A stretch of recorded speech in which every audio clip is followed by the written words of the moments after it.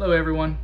Today I'm going to show you the different types of steering on large vessels, ships, and work vessels of any type really.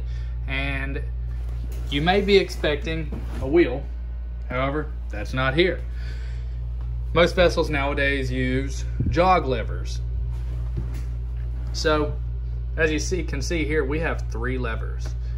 We have 2 non-follow-up levers and 1 full follow-up lever. And we have 2 rudders. Now, this vessel is equipped with dynamic positioning, so these rudders work independently of each other. We can use that for different types of handling. One side is port, one side is starboard, and they're both on each outboard engine out of our 4 engines. But there's 2 rudders. So, with non-follow-up steering, it's essentially just a toggle switch. If you move this rudder handle here, sorry, I have to put it in non-follow-up mode. If you move this rudder handle, only one rudder will react. And if you let off of that handle, it will stay there. If you want to put it back to center, you have to go back, and you can leave it in the centered position. The same goes for this other rudder. So for instance, we want the capability of walking the boat laterally to either side. We can have the rudders flared so that we can do that without making rudder adjustments. Now, obviously, when we're steering, we want both rudders to be synchronized. And that's where full follow-up comes into advantage. And full follow-up, before I engage it and move the rudders, I'll show you.